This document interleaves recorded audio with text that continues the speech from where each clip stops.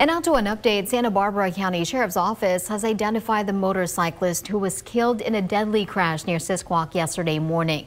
That crash happened about 10 a.m. yesterday on the 7600 block of Foxen Canyon Road.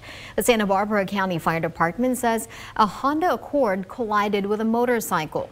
18-year-old Nathan Johnson from Santa Maria was killed and the driver of the Accord was not hurt.